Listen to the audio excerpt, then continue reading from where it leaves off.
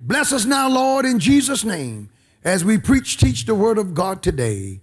Save the soul that's near as hell. Encourage the believer. Give us strength to do that which is lawful, holy, and right. In Jesus' name, amen. Spirit-led victory. Just come on in and be seated.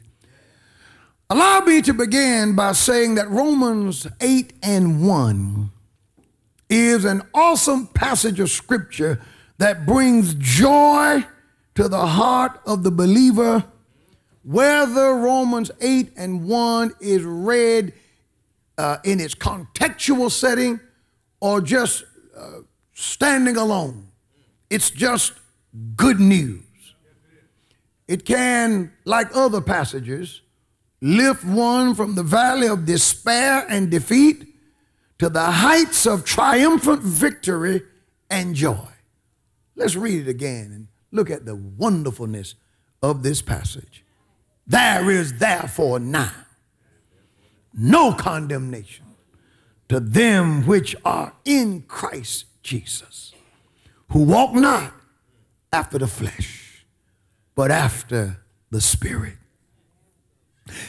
But let me say this, as powerful as this passage is, it is even ever more powerful when it is looked at and considered in its contextual setting.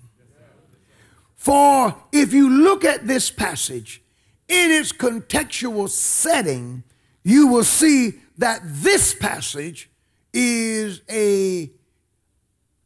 it's not a doxology. It's not a praise, although to give you joy. It's not a psalm, although to lift your spirit. It is a strategy. It is strategic. It unlocks the dilemma that all believers contend with. The answer to our greatest war, to winning our greatest battles, are contained in Romans 8 and verse 1. When studied in its contextual setting, you will see that Romans 8:1 is no meaningless platitude. It is not a feel-good passage of scripture. It is one of the most strategic passages that deals with where we are on this earth while we live in this present time. Hence it says, there is therefore now. Remember, I told you to say now. There is something to now. Now opposed to then. Now opposed to someday. Now. Everybody shout, now. This passage holds the key to gaining victory over our greatest opponent.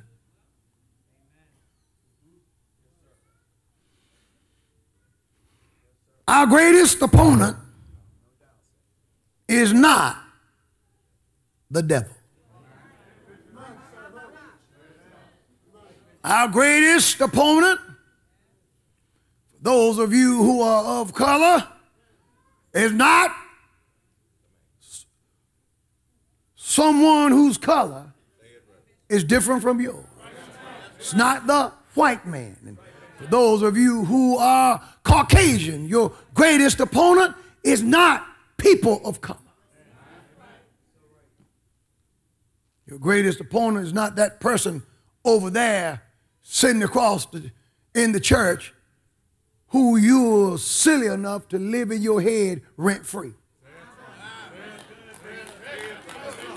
You're the fool. There's something wrong with you if you give somebody that. I get vexed every time I look at it. Something's wrong with you. When are you going to grow and develop?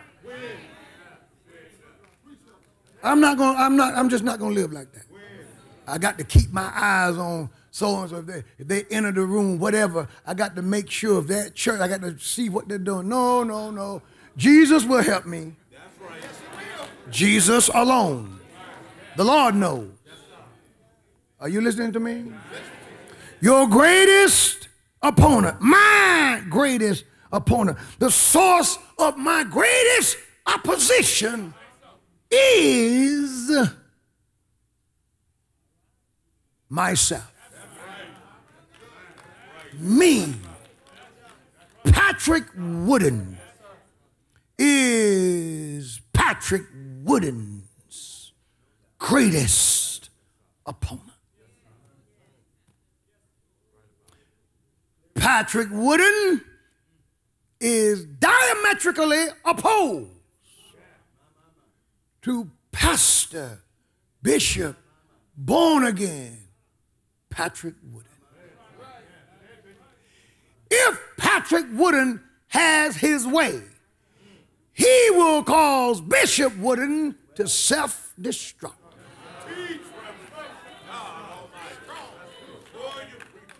I feel like preaching. Our greatest opponent is ourselves. Our greatest opponent is the person that we listen to the most. Our greatest opponent is also our greatest companion. Our greatest opponent is that individual who's ever present with us. When you go to bed, he's there. Wake up first thing in the morning, he's there. Driving down the road, riding right there with you. In the shower, there. When on your knees praying, will tap you on the shoulder. Hello? You ever been praying, you're talking to the Lord, and a carnal thought come to your mind? Hello? Romans 8:1 in context. God bless the Haynes. I love Brother Willie Haynes. He married Sister Princess, and they are doing a tremendous job. A beautiful couple. And they're out there in California, San Francisco, on the left coast. But they're living holy. Amen. Keep up the good work. Take care of our spiritual daughter now. Say amen. All right, because she loved sanctification before she married you. And she's still sanctified. Is that right, Princess? All right, then. Let's take a look at this great passage of Scripture in its contextual setting. During our AIM conference, Chairman Willie Bamberg, chairman of our AIM conference, pastor of Judah Sanctuary, Church of God in Christ, Portsmouth, Virginia, did a tremendous job exegeting Romans 7:14 and down. And while he was dealing with it, I said, Lord, let him leave something for me. In Romans 7, instead of looking at 14 and down, let's look at verse 12 and 13 first. Because see, Paul makes a powerful declaration. He says this about the law. He says, wherefore the law, and the law he's speaking of here is the Old Testament teachings, the Torah, the law, and the prophets. Okay? The writings of Moses, the standards of the Old Testament. The Old Testament, the law reflects, as I said earlier, the righteous standards of God. Hallelujah. The God of the Bible is a holy God. He's the true God and an everlasting King. Holy, holy. His standards are high. And the law reflected his standards. Says, Wherefore the law is, number one, holy. And the commandment is holy. Not only is it holy, but it is also just. And it is good. So he asks a question concerning the law. And he says, was then that which is good, the law, God's righteous standards, made death unto me? Was then that which is good become death to me? Did the effect of these lofty standards and these lofty standards being made known to me and my inability to live up to them, did they then become a death sentence to me? He says, he answers. Even no matter how high those standards are, his answer was no. That's what God forbid means. No. You see it? But sin, look at this, but sin that it might appear sin. No, it wasn't a death sentence to me. That is, it didn't cause death in me, but the word revealed that it was sin, not the righteous standards of God, that was killing me. This is why it's so important, preachers, to preach the standards. Because what the standards reveal is the standard is not what's killing you. It's sin that's killing. Sin will kill you whether you find out that it's killing you or not. Some of us were stunned to find out that we were eating all the wrong things. So I can't understand why I can't lose weight. Every night before I go to bed, I eat something light. I just eat fruit. I eat fruit. Praise God. One of the biggest errors you can make. Because all the fruit is full of sugar. After you eat it, the sugar is going to break down and be stored, become starch and be stored as fat. So you didn't know that it was detrimental to you in terms of wanting to lose weight, but it didn't mean that it wasn't blocking you. You just didn't know what the problem was. See, sin was killing you before the law came and told you that it was sin.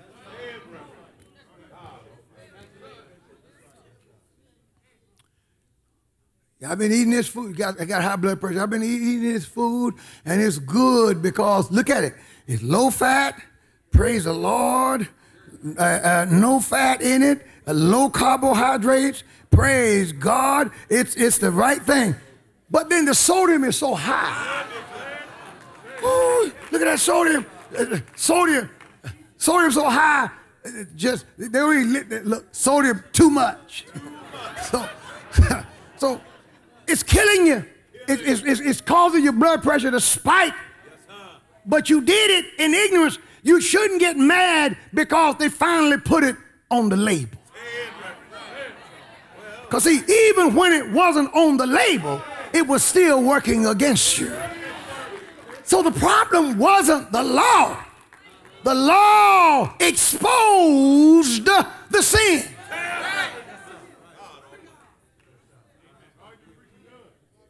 That's what he's saying here.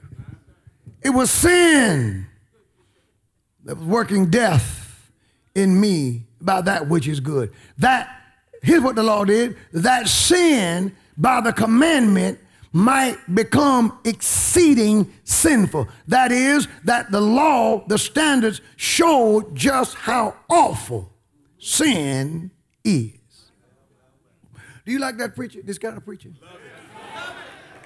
He says, for, which literally is, because we know that the law is spiritual. Now, why did Paul here call the law spiritual? He called the law spiritual because this was his way of saying, and you're not going to like this, that the law is not the problem. See, we're in a day now where the problem now are standards. That's the problem. Standards. They accuse people who have standards of being judgmental.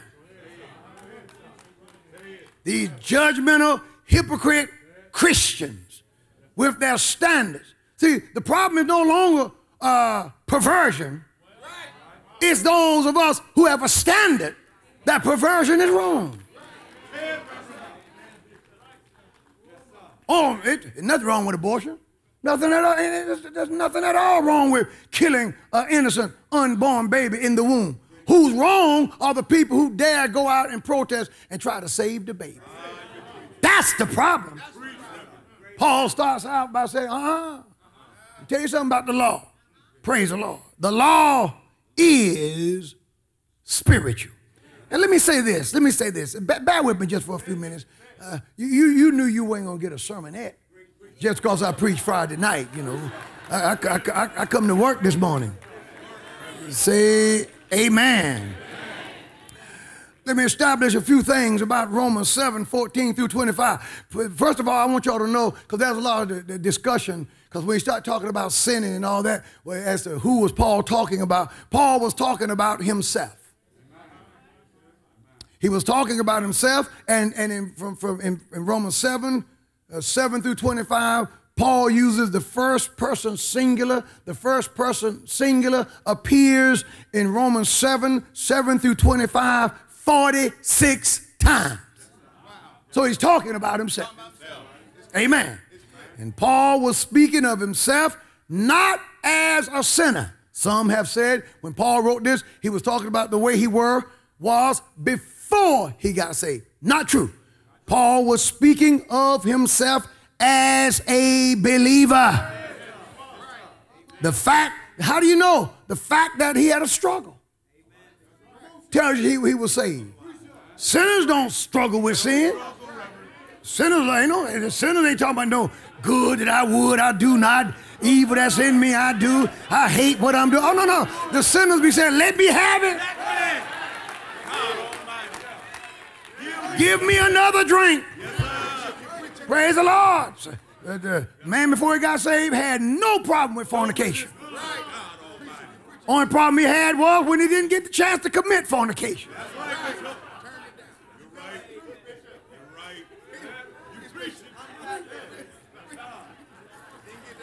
Go home that night. Almost had her.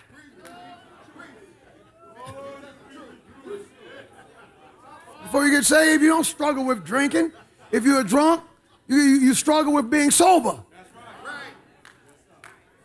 People have been in the hospital with cirrhosis of the liver, telling their friends, slip me in a sip. Can't breathe, trying to, if I could just have another smoke. Oh, no. The struggles that he talks about reveals that he was indeed not only a believer, but a mature believer. See, only mature Christians recognize this level of battle.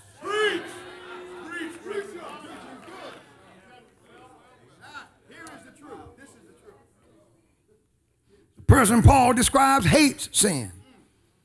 Only a mature, experienced believer would be concerned with such struggles. The immature believer, it doesn't even cross their mind. All they want is their stuff. All they want is the next level. All they believe in God for is a new car, a raise in pay. Praise the Lord. The nominal Christian, the carnal believer, don't care anything about struggling with no sin in them. Praise the Lord. This text describes the inner conflict that the believer has with himself. One part pulling him one way. I'm going to help you. And then the other part of him pulling him another. And the conflict that we all face as believers is an intense conflict. And no one is exempt from this conflict. Amen. Galatians 5:16 says, this I say then, walk in the Spirit. Word spirit that is capitalized. Walk in the Holy Ghost. And you shall not fulfill the lust of the flesh. For, that is, because the flesh, that unredeemed part of all of us that never gets saved. That's what the flesh is. See, when the Lord saves you, we say the Lord saved our soul. That's not incorrect. That's not incorrect. But most specifically, what gets born again is your spirit. But the body that your spirit, our spirit lives in, within this body, within this human body, lies the principle of fallenness. It is what Adam brought into the world. It is our fallen humanity. That's that part of us that doesn't get saved. Now I'm revealing to you why you have that other voice and those other thoughts. Holy Spirit says, pray now. There's another voice that speaks just as fast. Pray later. Holy Ghost says, church time. There's another voice that says, but you're tired. Talk about that other voice, the other voice. Holy Ghost says, but she's not your wife. That other voice says, but she's wonderful. All believers contend with this. It may not, your contention may not be of a sexual nature.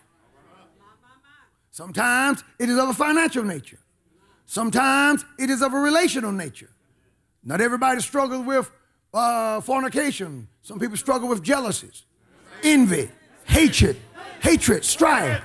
Some of us, time and circumstance have prevented us from being able to participate in some of the struggles physically. Sometimes you just grow out the age group. Can't do it no more. But you still think about it. I want to reveal the struggle.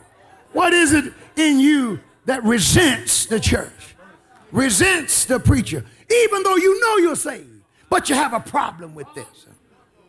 That's the flesh. See, for the flesh lusteth against the spirit, and the spirit against the flesh. And these, there's no middle ground. These are contrary. One's north, the other south. One's east, the other west. They are contrary one to another. And this is the intense battle and struggle that goes on in every believer. Then the Bible says they're contrary one to another, so that you cannot do the things that you would. Other words, sometimes when the Holy Ghost wins out, you do what the Holy Ghost would have you do. When that other part of you wins out, you do what it would have you to do. Where you are spiritually determines which part wins the most. This is why Bible study, prayer, fasting, seeking the Lord, coming to church, participating in church, all these things weigh in so heavily because they strengthen your born-again spirit. You don't have to do anything to strengthen that wicked part of you. That wicked part of us is just like weeds. How in the world? You got to put seeds down and tracks down to get grass to grow. But the weeds will grow up through the concrete. I mean, no fertilization, no sprinkler system, no help, no water, and the weed still comes up.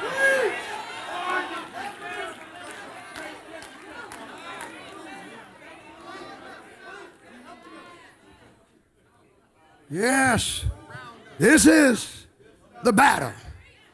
You have to kill them weeds.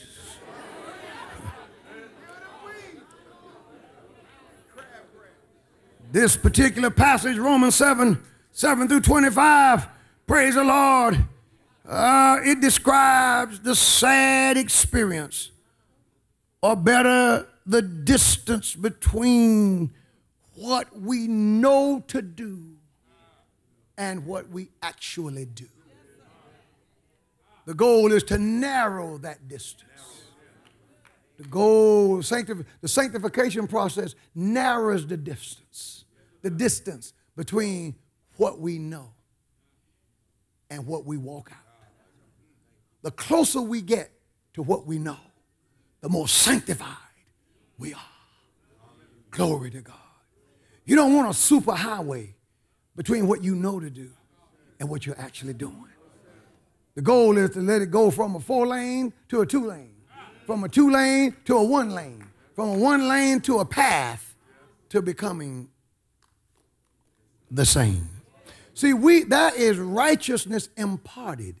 That is sanctification declared through the blood of Jesus. But then there is practical sanctification. There is that which must be walked out. That has to be lived. Are you with me today? Praise the Lord. One more thing I want to say is that Romans chapter 7 verse 25 is the ultimate. The spirit is willing, but the flesh is weak. Jesus said in Matthew's gospel chapter 26 and verse 36, then cometh Jesus with them to a place called Gethsemane, and said unto his disciples, sit ye here while I go yonder to pray.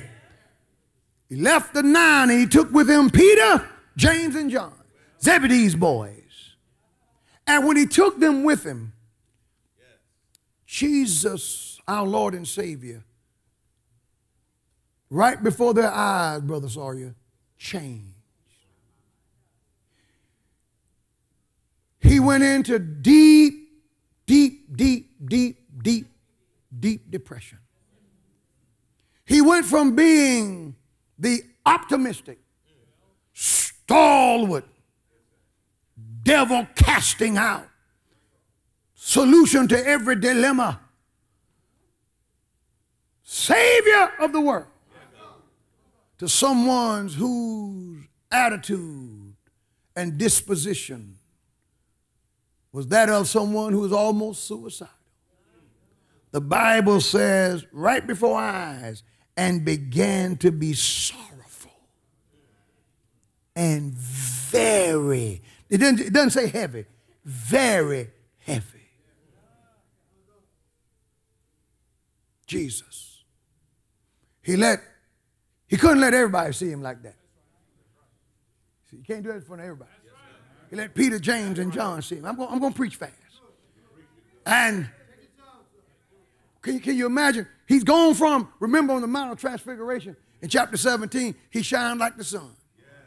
We see him here at his lowest place. This was lower than Calvary. He's lower here than he was hanging on the cross. For on the cross, he was so beautiful that the natural sun went out. Because 2 suns couldn't shine at the same time. Good God Almighty. And he declared to tell us, it is finished. But here, not only is our Lord heavy, but he's very heavy. Then said unto them, he didn't lie to them. He said, my soul is exceedingly sorrowful. He didn't say this with glee. He didn't say this with a tune. He was at his lowest place. My soul is exceedingly sorrowful, even unto death. And then he says to them, I can hear his voice. It's not loud. It's not loud. Not here. Tarry ye here and watch with me. I need y'all to watch. Just watch with me. Haven't needed you since I met you. When we were asleep, you woke me up. I told the storm, peace be still. When they needed food, I said, what do you have? They said, a lad brought his lunch. All right, watch me bless it. When Lazarus died, what did I do? I went and raised him from the dead. Hadn't needed you. But I need you this time. Watch with me. Praise the Lord. Tarry here and just watch with me. And after he told them that, the Bible says, and he went a little further, and upper room, those who were screaming, it doesn't say that he kneeled down. He went a little further and he fell. The Bible says, King James says fell. Jesus literally collapsed. He went as far as he could go and collapse. Jesus. And all he asked of them was just watch with me. I'm going to be right over here. You just watch. He collapses. And when he fell, he did not brace his fall. He did not kneel down. He did not bow down. This is probably the first bruise of the crucifixion. He fell on his face. Would it hurt you to fall on your face? Do you think your face would get bruised if you collapsed and there was nothing to catch your fall? He was in the Garden of Gethsemane. He wasn't, praise the Lord, in the bedroom and fell on a mattress. He fell on the ground. He collapsed. For your sins and mine. And prayed and said, oh, Father, if it were possible, let this cup pass from me. Nevertheless, not as I will, but as thy will. Prayed. Then the Bible says, then, and he cometh to his disciples, the special ones, the ones who have seen things no one else has seen. His inner circle, the ones who were with him if no one else would be with him. The ones who were more loyal to him than his mother was. And at this point, none of his immediate family, none of his brothers nor sisters had become believers. His closest 3 companions on earth who knew how low he was because he told them. He showed them, and he collapsed, and he prayed, and he goes back to find them, and he finds them asleep. And he said to Peter, to whom he had already given the keys of the kingdom, upon this rock I will build my church. Flesh and blood, God bless you, sir. Flesh and blood have not revealed this to you, but my Father, Brother Hurst, who is in heaven. He says to him, what? No, you see the frustration? What? Could you not watch with me 1 hour? Watch and pray. That you enter not into temptation. Then the Lord acknowledged Romans 7 through 14. The spirit indeed is willing, but the flesh is weak. Verse 43, the second clause tells us that they were just tired, for their eyes were heavy. See, we got to strengthen our spirit, man, because the flesh is weak. The flesh will cause us to sleep more than we pray, and to wander in our minds more than we watch. When we should be watching, we're wandering. And when we should be praying, we're sleeping. That's what the flesh will do to you. Then when a battle really breaks out, you don't have the power. Can't fight. Can't withstand. You find yourself giving in to the flesh. I'm preaching too long. I got to. He says here, Romans. Let's go back to Romans for a minute. So, oh my God, he's going back to Romans. We don't want to do that, but we got to. He said, the law is spiritual, but I am carnal. That is, the law is not the problem. I'm the problem. It's not the righteous standards of God. It's not that we have church too long. It's not that we shout too much. Oh no, it's none of those things. It's us. It's us. Oh, they believe in that we're the traditional church. It's not that we're traditional. It's that you are trying to have church that doesn't resemble church. It's that you have fallen out with the Bible. You have fallen out with Scripture. And the society has moved. Nothing wrong with us because we believe a man shouldn't marry a man. It's not us. It's not the word. It's those who don't want to do right. It's not wrong when somebody who is experienced in the Lord says to you in a nice, polite, private way, baby, you might want to let that skirt be a little bit longer. And you might want to let it be a little bit looser because it's hugging you just a little bit too tight. There you go. She wasn't wrong for trying to help you. The Bible does speak of modest apparel. She's not wrong for trying to see through some lenses that you apparently can't see through. Or perhaps you do see through them, and that's what you want. That's you trying to project yourself. Perhaps that's what it is. It's not wrong if the preacher call you in private and say, hey, brother, listen, man, you're a little effeminate now. What's going on with that? Let me talk to you. Are you all right? You need some help in that area? I can't believe he said, I said it in private. Said it in private. Right. That's what you need. Come on, brother. The pants are too tight. Come on, man. Nothing wrong with that. But you see, when the problem is us, but what we try to do is switch this thing and make the problem the standard. Oh yeah, I stopped going to upper room because Bishop Wood said something about Obama. Yes, he was wrong to decorate the White House in homosexual colors. Yes, he was wrong to declare that same-sex marriage is the direction we should go in. He was wrong to give record money to Planned Parenthood. He was wrong to cut the historical black college fund by some $80-something million. He was wrong to do that.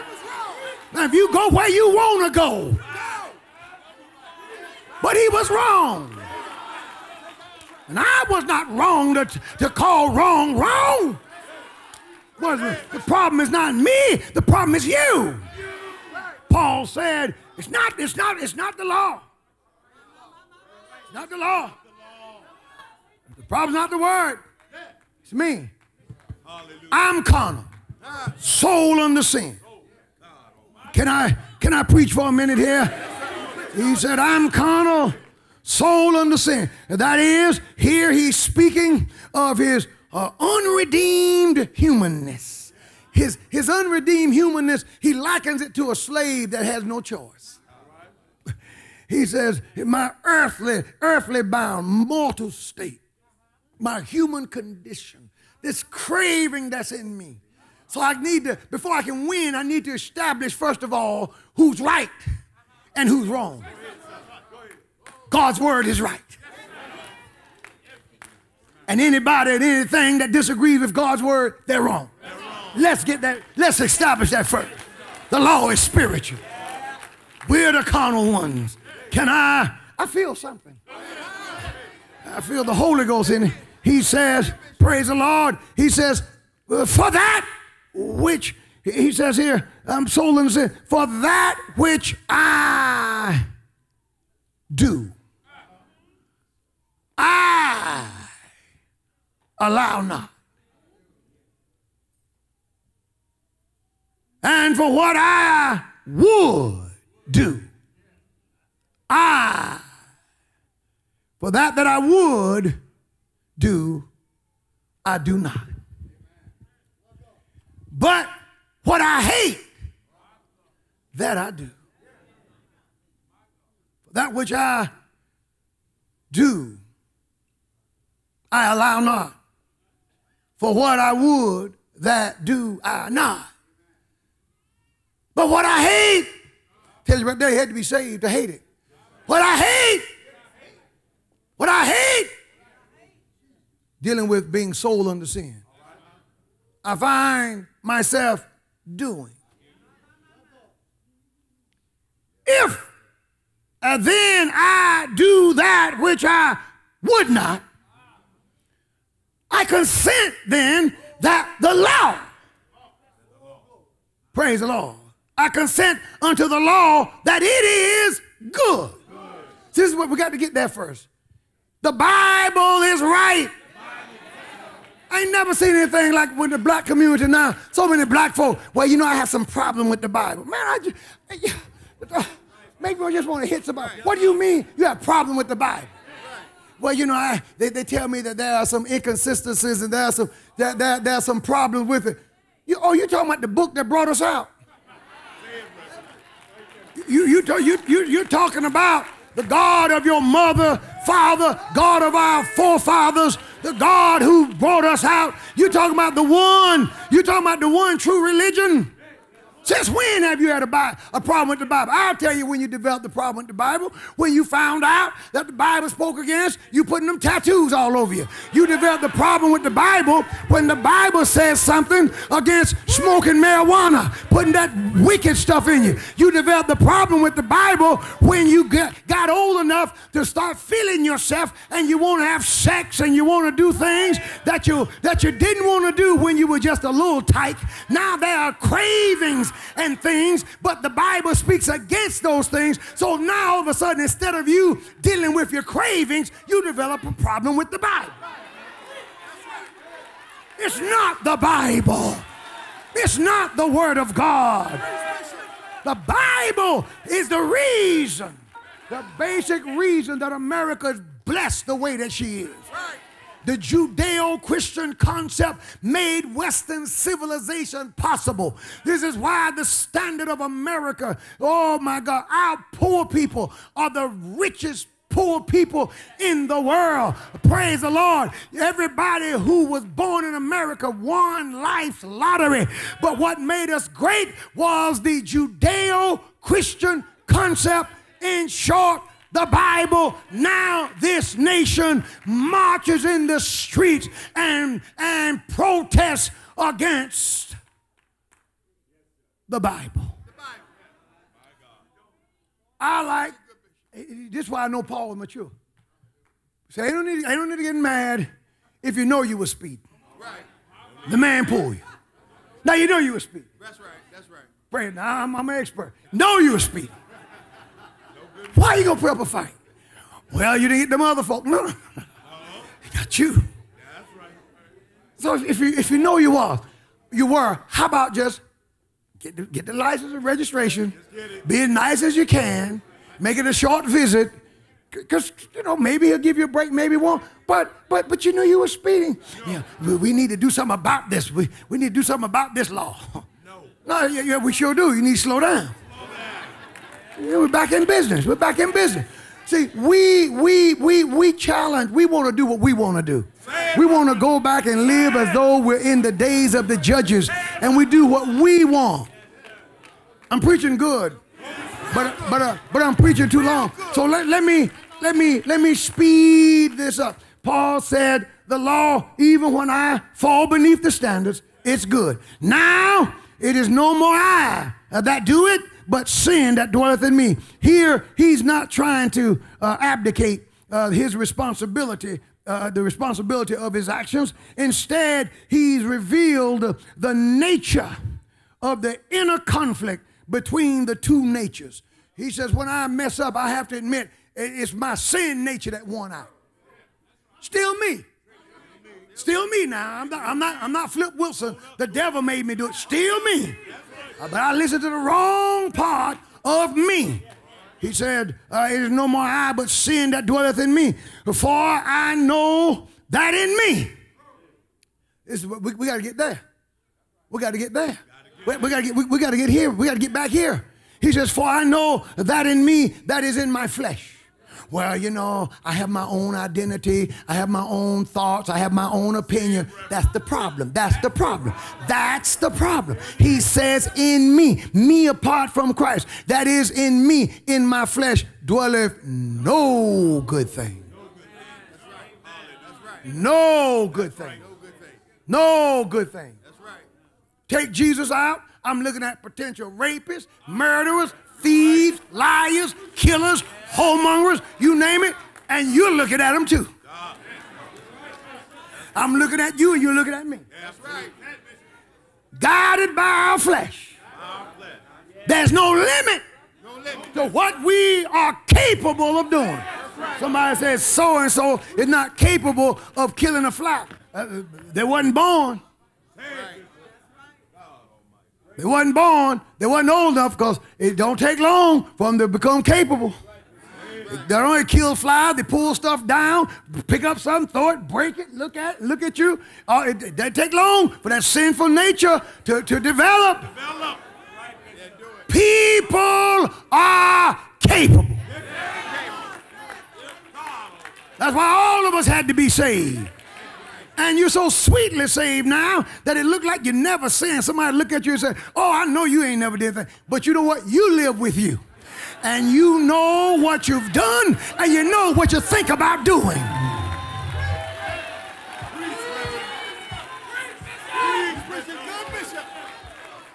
You know I'm right. Hallelujah, Jesus. See, we got to get there. We got to get back to that part.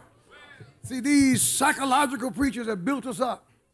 Made us think we're kings and queens and we're more than what we are. No, in our flesh dwelleth no good thing. No good thing. Do you see that?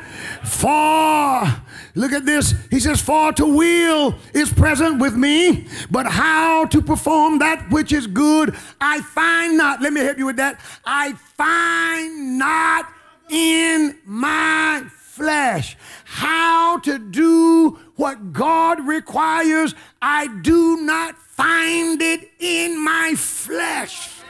Alone, without the help of the Almighty, without the Holy Ghost, without being filled with the Spirit, I do not find the ability to live holy, to live free from sin, to walk upright. It's not in me, because in my flesh I crave the things that God have called me out of. Can I get a witness? Get ready to get out of here. For the good that I would, I do not. But the evil that I would not. Look at the battle of the natures. That I do. Now, if I do that which I would not, it is no more I that do it. He said it again. But sin that dwelleth in me. That is, my sin nature won. That's what happened to me. I was sin nature won out. That's what happened. I don't cry. I don't know what happened. I know what happened. Sin nature won out. I wasn't thinking. Yeah, you were thinking. You were thinking. But you were thinking with your sin nature. Well, we're always thinking. But depending on what you think, tells which of the two is winning out at the time. Can I get another witness? Yes, so don't come to Pastor, I don't know what I know. And you know. This is why we got to fight this fight. And part of fighting it is to recognize how it works. He said, now, I find then a law, a principle, that when I would do good, even, he says, evil is present. It's always a choice. That is, good God Almighty, when I do the right thing, when I want to do the right thing, if my flesh has its way, I still end up a failure and find myself doing the wrong thing. If my flesh has its way. He says, because I delight in the law of God after the inward man.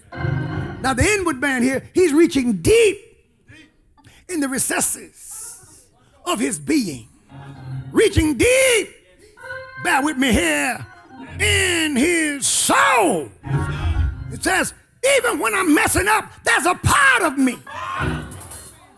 I hate this because this is not me.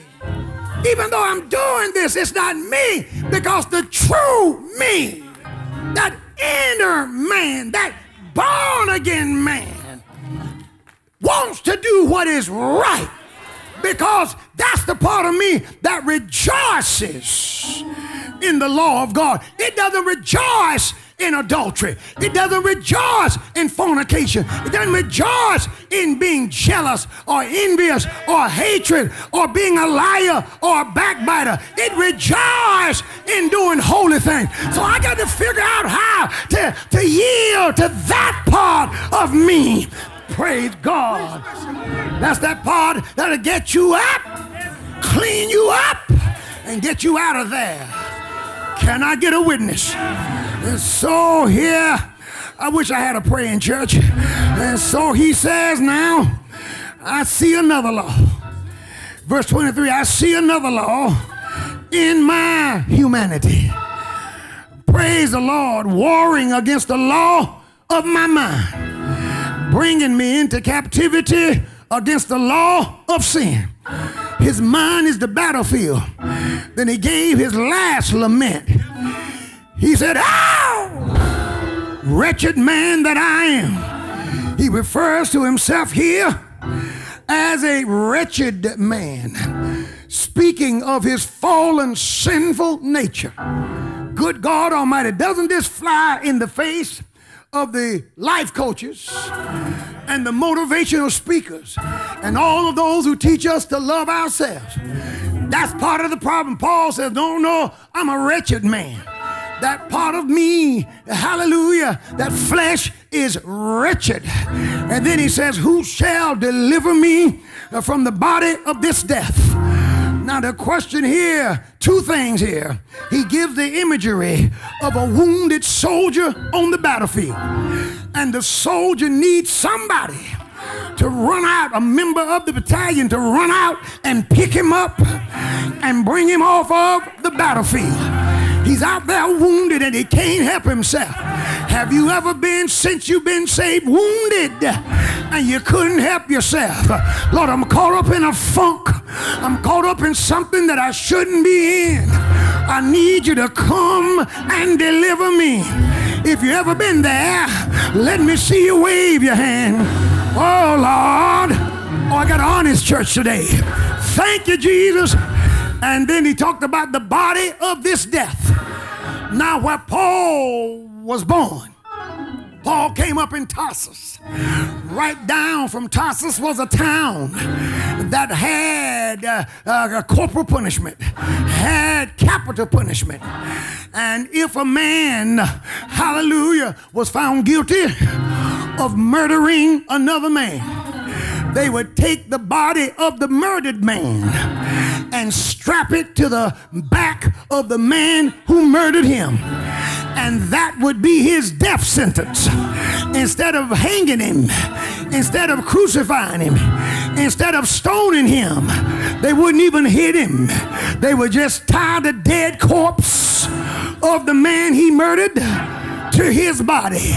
And his death sentence is, you can live and carry on for as long as you can, but you cannot be separated from this dead body. What a death sentence. What a stench. It would only take 2 or 3 days for the murderer to die, because as that dead body decayed, the decay seeped into his system and it killed him dead. Paul likened this sinful nature as a dead, rotting, decaying body tied to his back. And he said, "Ow! Who shall deliver me from this dying body, this weight that's tied, that always lusts against the things of God?" When I want to pray, it says don't pray. When I want to fast, it says don't fast. When I want to shout, it says don't shout. When I want to love my enemy, it says hate your enemy. When I do want to do good to them that despitefully use me, he says no, treat them like they treated you. This thing that's on me, Paul said, who shall deliver me from the body of this death? And the answer came. It said, I thank God. I thank God. He says, I thank God through Jesus Christ our Lord. That is, God will do it. God will deliver me. The Lord will, through Jesus. Let me take you a little further. The Lord will, through Jesus, when Jesus comes. When Jesus comes. When Jesus comes, he's going to separate us from the flesh. When Jesus comes, the battle with this thing will be over. When Jesus comes, we want to contend with these negative thoughts. We have to contend with these contrasting natures fighting on the inside of us when Jesus comes. So Paul summarizes it and said, since I won't be delivered from this until Jesus comes, he gives a summary and he says, so then with my mind, I'm going to serve the law of God. But if I listen to my flesh, I'll serve the law of sin. And it looked like that's the way that it's going to be until Jesus comes. But I remember I told you that Romans 1 and verse 8 is good news. It's good news by itself. But remember I told you it's even better news when you put it in its contextual setting. All of a sudden, the sun begins to rise. All of a sudden, the outcome began to change. For I heard Paul said, I know we're going to be separated from this flesh when Jesus comes, but I have some good news. There is, therefore, now, Jesus hadn't come yet. Now, in this present world, now, in our present state, I need somebody to begin to praise God for what I'm about to tell you. Praise him for the now. Praise him for the now. Ah, now. Ah, now.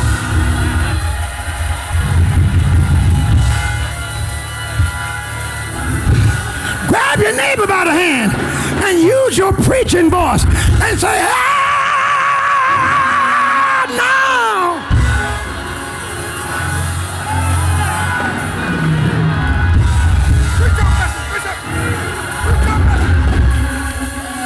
Thank you. Thank you. This is for the believer.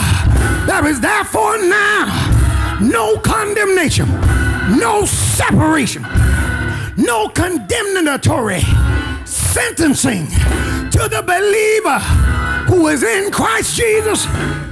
How do we beat the devil? How do we beat this man who is strapped to our back? How do we overcome? Here's how. There's no condemnation to those who are in Christ Jesus, who walk not after the flesh, but after the Spirit. He said God has given us the Holy Ghost, and the Holy Ghost will give us power to silence the flesh.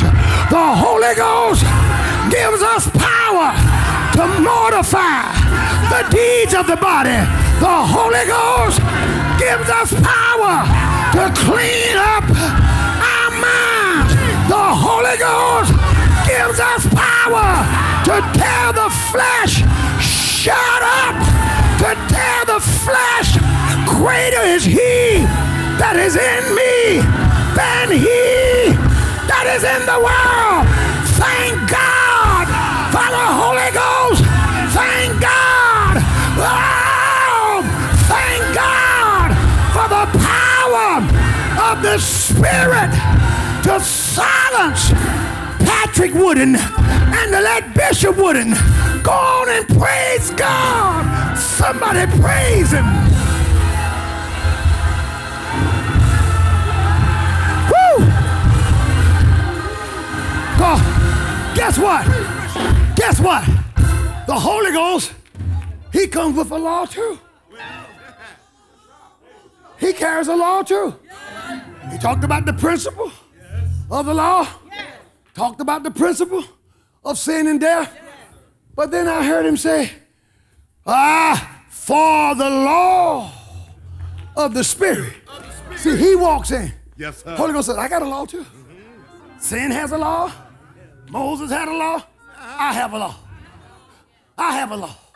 And my law is stronger than the lesser divine law. But Moses, the sentence of death from the Mosaic law, is not as powerful as the law of life that comes from the Holy Ghost in Christ Jesus. He gives us power to get free from the penalty of sin and death. Because I already explained to you that men couldn't live up to the law. He says, verse 4 teaches that. He says that the righteousness of the law might be walked out in us. See, we can live this thing. Tell your neighbor, you can live it. You can live it. You can live this thing. Shout, I can do this. I can do this. I can beat drinking. I can beat lying. I can beat midnight rambling. I can beat dilly-dallying in wickedness because I have the Spirit of the Lord. Everybody who has the Spirit of the Lord, just praise God for the Holy Ghost. For the Holy Ghost gives us power. Woo! He cleanses our thoughts. He cleanses our minds. He cleanses our heart. Yeah! Yeah, Lord!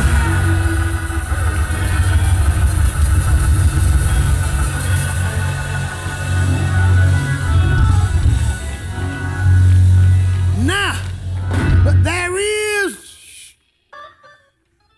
a digression. And here's what it is. It's not really a digression, but it is the missing piece. It says in verse 5, for they that are after the flesh.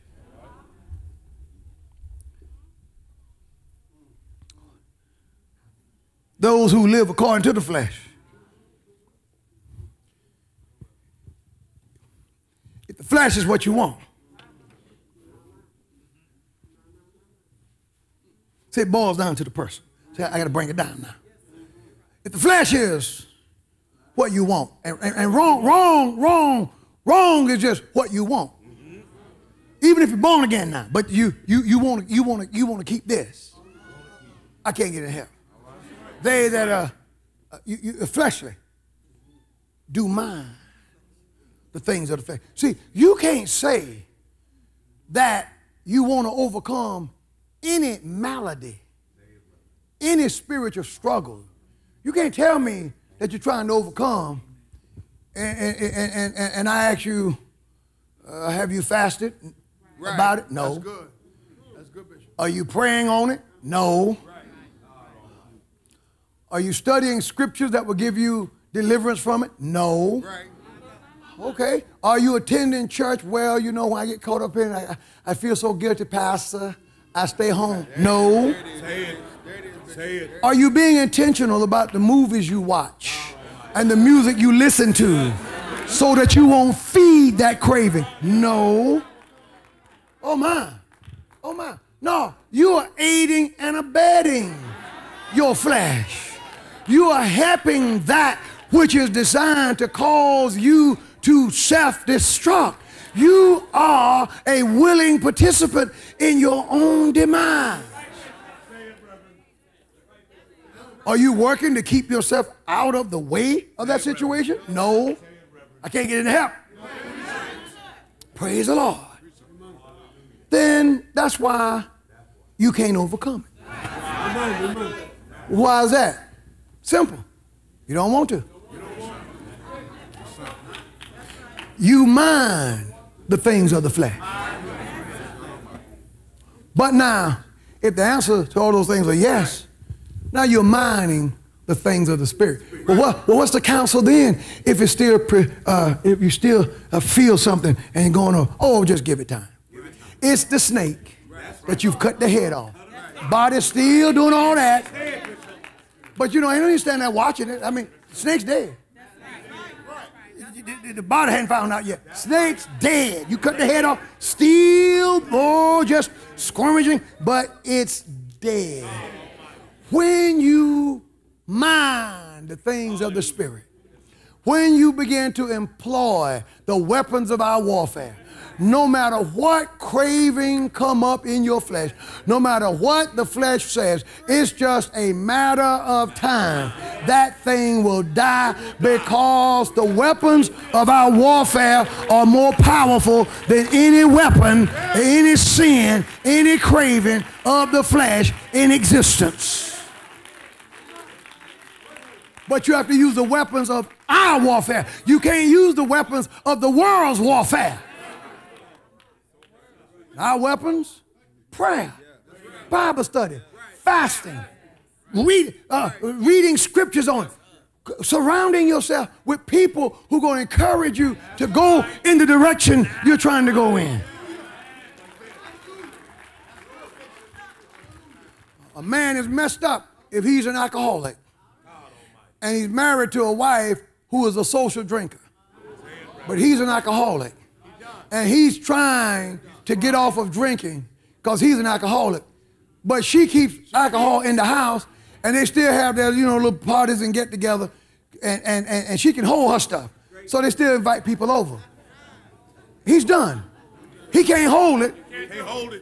And he's sitting there trying to come off of it.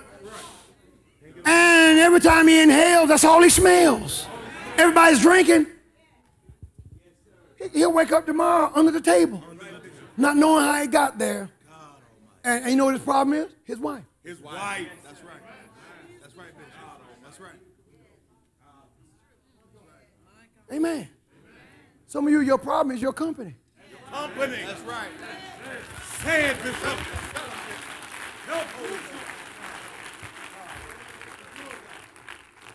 The good news is the Spirit leads us to victory, but he doesn't lead us to victory despite or without our cooperation. We have been given the tools to overcome this wretched man that's tied to us. You don't have to let that decaying body decay you. You don't have to allow the cravings of the flesh to crave and dominate. Next thing you know, you done lost that good job. Right. Lost your good, you had a good wife, ran her off. Had a good husband, he left. Children respected you, they don't no more. Oh my, good income, it's gone. Filled with potential. But you went to school and did everything except that. So that's gone. That's what the flesh wants to do. Versus listening to God. Surrounding yourself with the right people. And listen, I don't care who it is. If they ain't the wrong people, leave them alone. If they're going in a direction that you know you shouldn't be going in, leave them alone. You hear me, young people? It doesn't matter who it is. Say, well, because sometimes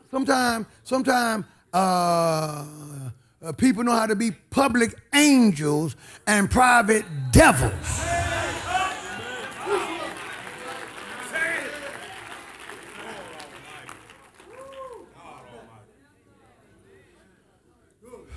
When I was at Victorious Praise the last time, when Pastor Nichols finished preaching about how he stood and would not let same-sex couples come in and sit in his marriage ministry teaching, which is a no-brainer. You had to fast about that. Well, you know, you can't clean them until you catch them. That is a true principle, but it's not comprehensive. There are some areas in life where that thinking doesn't apply. See, and this is one of them. You can't bring two men in and teach marriage to two men and teach the biblical principles of marriage to two women. And then you got all these other saved married couples sitting up in there. Well, that's going to destroy it. And it's going to destroy everything else too.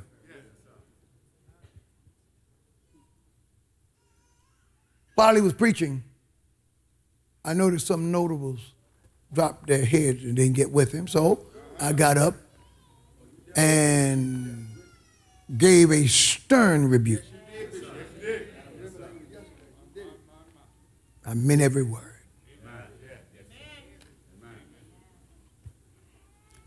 We were having a jurisdictional function, not a local church function. That's right. That's right. He's the superintendent of the district, but the truth is the bishop is the superintendent of all districts. All superintendents serve at the pleasure of the bishop.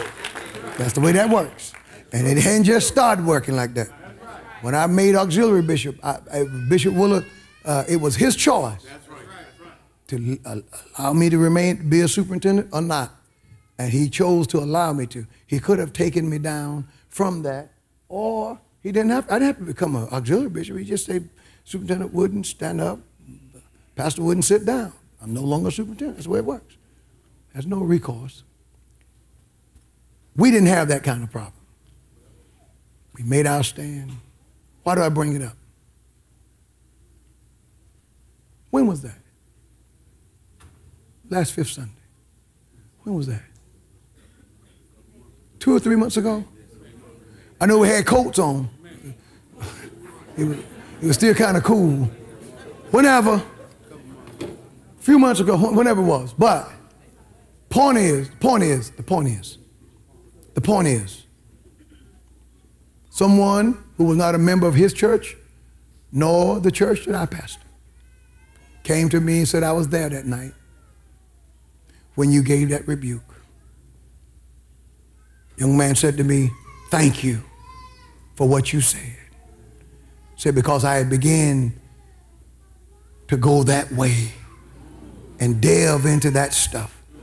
And that strict word of rebuke brought me out.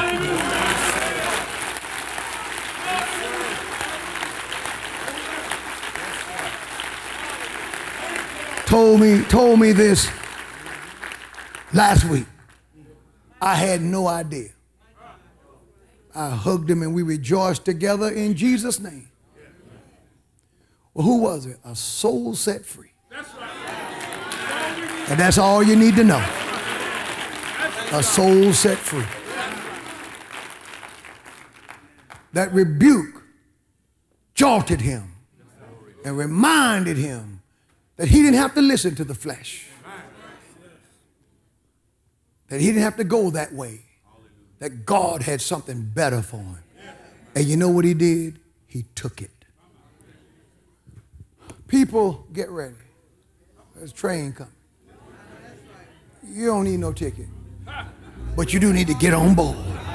Everybody who will take it. Will. Preacher, I'm contending with battles in the flesh.